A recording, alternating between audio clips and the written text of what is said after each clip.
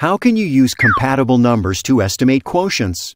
Think about this question during the lesson.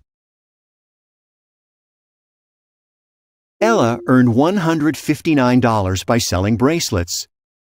Each bracelet was the same price. About how much did each bracelet cost?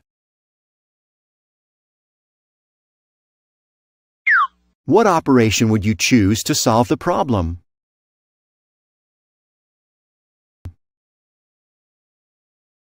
You know the total amount earned and the number of bracelets. You can use division to find the price. What division sentence can you write to find how much Ella charged for each bracelet?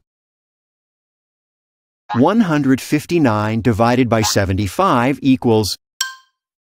The question asks about how much, so an estimate is enough. Use compatible numbers to estimate 159 divided by 75.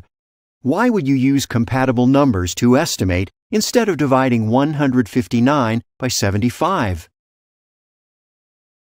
Compatible numbers are easier to work with, and you can use mental math. What compatible numbers could you use to find the estimate?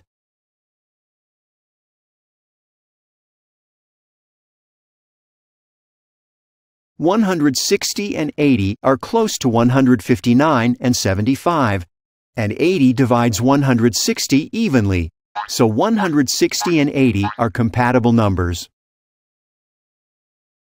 Since $160 divided by $80 equals 2, $159 divided by 75 is about 2. What does this answer mean?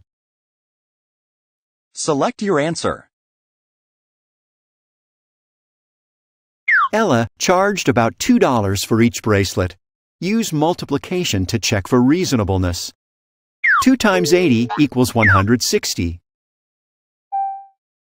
Can you also use 150 and 75 as compatible numbers to estimate the quotient?